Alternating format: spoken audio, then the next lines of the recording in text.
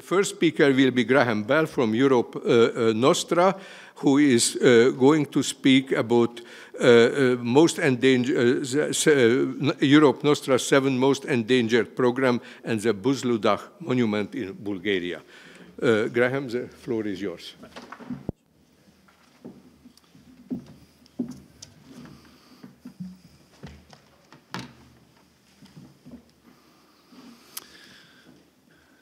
Ladies and gentlemen, friends of IASC, this is where I want to take you by the end of my presentation.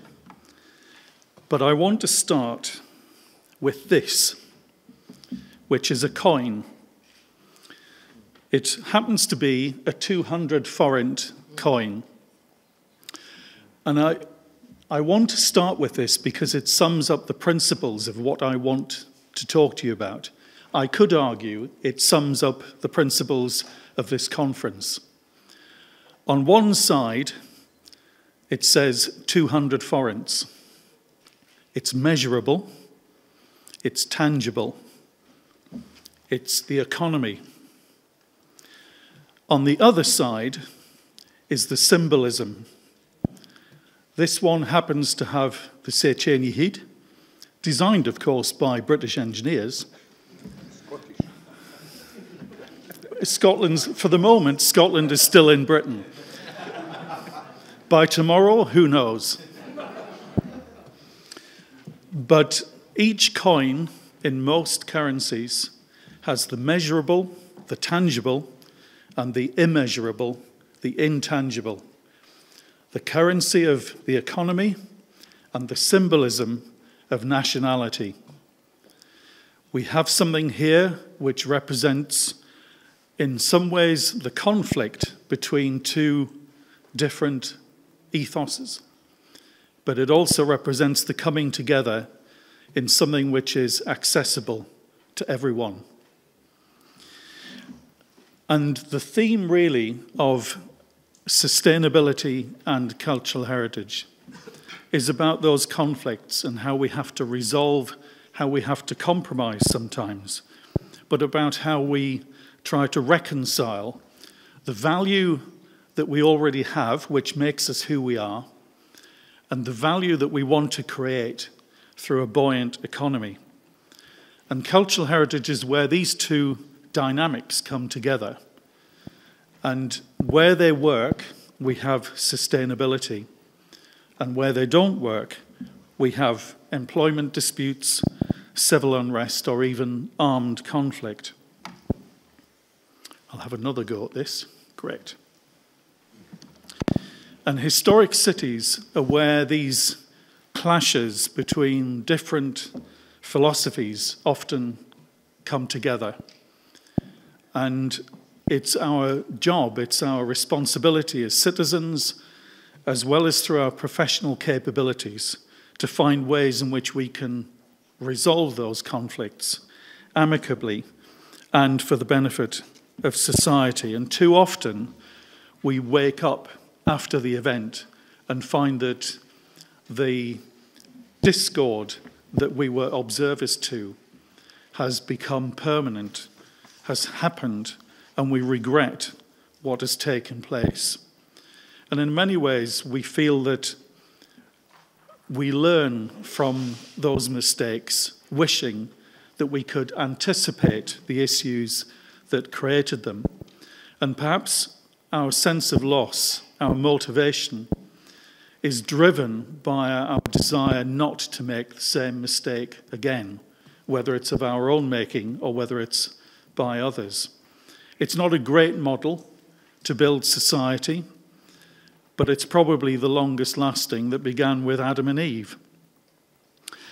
And as much as we therefore want to learn and to develop, we find ourselves looking at the mistakes, and we look at the analysis of those mistakes and think about how we could do better and avoid the problem. And so to counteract this problem that we keep seeing of instances like this, let's try to be optimistic about what we can contribute to sustainability. And I thought this was an excellent example about where sustainability starts, because I don't usually enjoy being in buildings like this. Normally, I'm walking through buildings like that.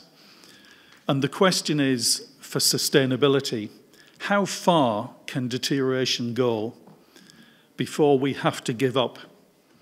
Is that a building that has gone too far, or is it redeemable? And the answer is that our professionalism is really about the coin. It's the measurable, can we physically do it? But it's the inspiration, which is the vision that says we not only believe that we can, but that it's important that we do.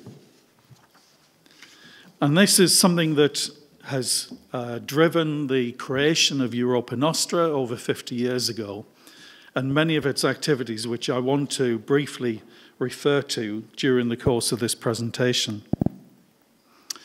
Because Europa Nostra has a mission to portray cultural heritage as something that brings everything together, that is the tangible, the economy, the intangible, the traditions, the who we are, as well as the where we are. And that whatever the prevailing political and economic climate of Europe, and I have to say from Britain it's quite prevailing just at the moment, is that there are characteristics that are worth preserving. And those may be economic and they may be cultural, but ideally they should be both. We should have the coin, not two separate faces of the coin.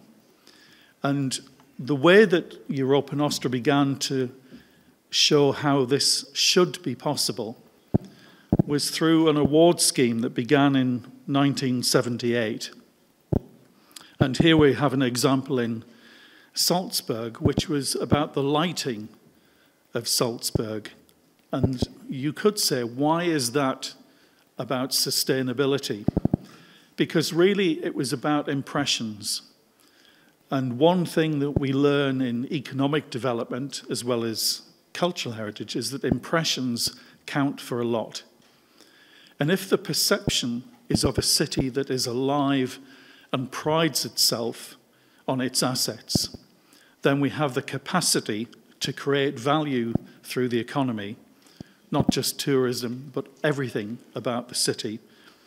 But we also have the capacity to sustain those things which we hold dear. And those awards continue. And this year, the awards covered several categories, ranging from conservation, but increasingly about education, awareness raising, and training. Because what we learn is that the economy is not only the cash or financial economy, but it's the economy of skills.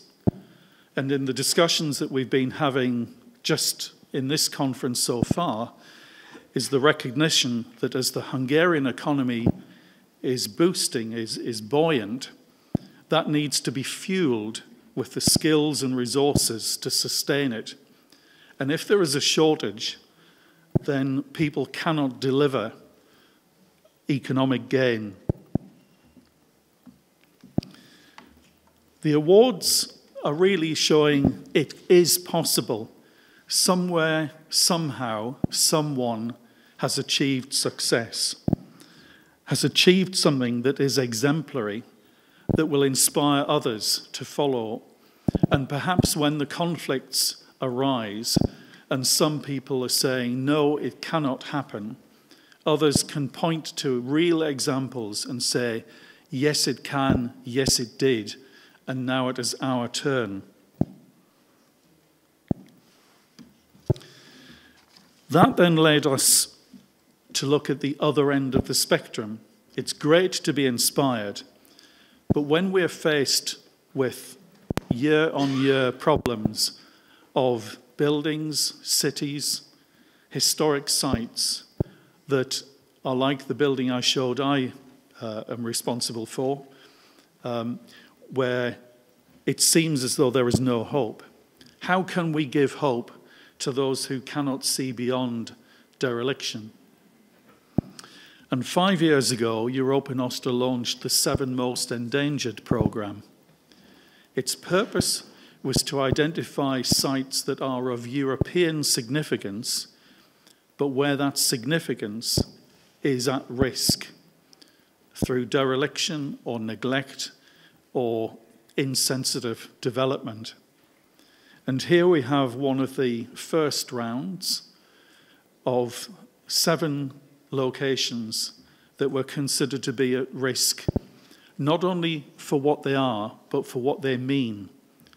And I come back to the coin again, not just for what is measurable in terms of the cost of repair, but the symbolism of what would happen if that property was lost. And in the bottom right-hand corner is the synagogue in Subotica in Serbia, Sabatka, which had an uncertain future for some time. The picture on the left shows it as I knew it a few years ago, that clearly most of the synagogue survives. But the question is, for a building that is a steel frame, that corrosion is attacking the very fabric of its support, is it redeemable? The question was answered, yes, it is redeemable. And earlier this year, Orban Viktor commemorated the reopening of the synagogue. It is possible to save buildings. This was another round, very different, where in the top right picture is an airport.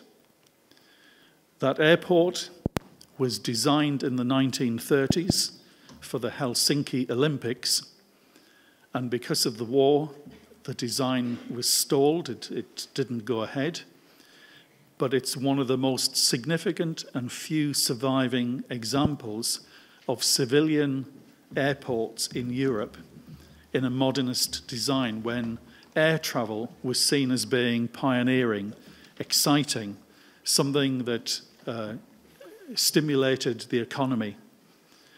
And here, the Helsinki municipality want to build 25,000 houses on the airfield.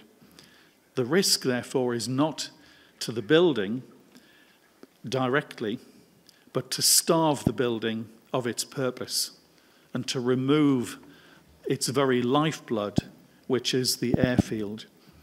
And collaborating with Europa Nostra Finland and with other agencies, we've been trying to persuade the Finnish authorities in Helsinki to change their mind.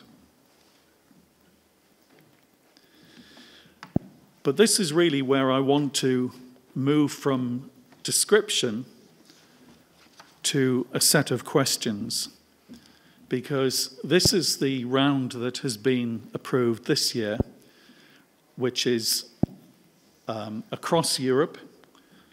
We have these 7 sites, very diverse, and each site will be visited by an expert mission, which is set up jointly between Europa Nostra, if you like, the conservation, cultural heritage experts, and the European Investment Bank Institute, which was set up as part of the EIB to provide loans to governments for major infrastructure projects, so they have the hard edge of banking analysis. And the one I want to share with you and ask you about is the one at the top right, which is the Buzludza Monument in Bulgaria. This is where it's located.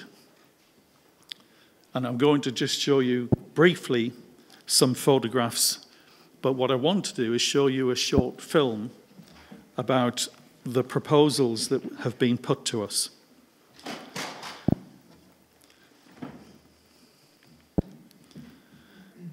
It is, in many respects, one of the most remarkable buildings you will see, not just for what it is, the measurable, but for what you cannot see, the immeasurable symbolism. It was built for the Bulgarian Socialist Party. It was built on a hill where the Ottoman Empire was rebuffed and therefore has national symbolism as well. It was built with the support of 6,000 people through public subscription. But though it opened in 1981, the changes in 1989 brought it to an end. This is what it was like. This is what it now is. This is what it was like. This is what it now is. And it's become a symbol that challenges the very essence of what Bulgaria is about. And what I want to do is share a short film about what people would like it to be. So if we can show the film, please. Паметникът Бузлуджа. 8 години денонощен труд. Общо 6000 работници. Най-добрите архитекти, инженери, художници. 70 000 тона бетон и 3000 тона стомана. Най-големите петолъчки в света. Над 1000 квадратни метра мозайка, 16 милиона платени от народа.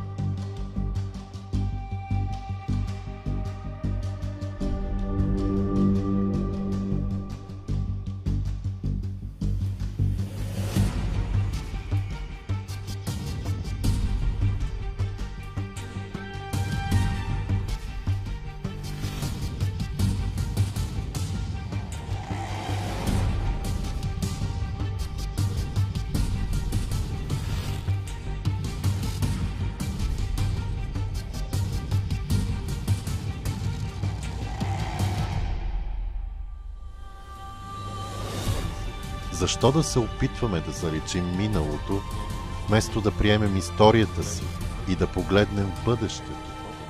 Защо да рушим, вместо да използваме съграденото, да създадем дестинация от световен мащаб, която да открие работни места и да генерира приходи?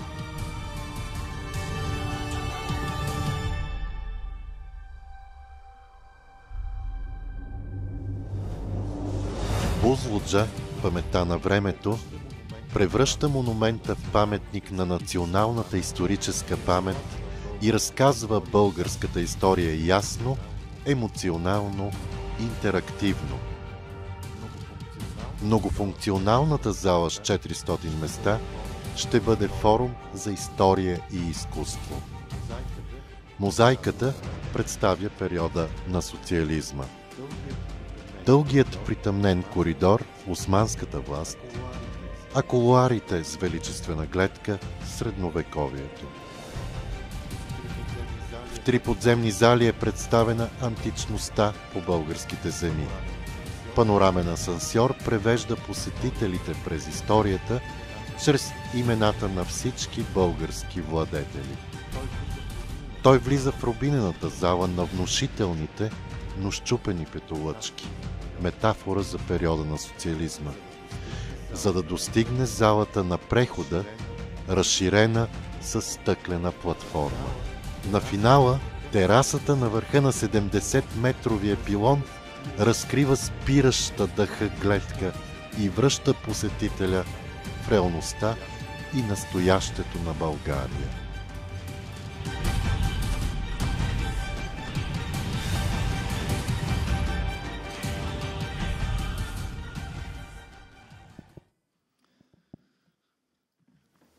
Perhaps, therefore, we not only have a coin that has two sides, which is the economy and the symbolism, But we also have the ideology. And the question is, are there some times when sustainability should not continue because of the ideology? Or is it actually something that we need the third dimension to overcome? Thank you.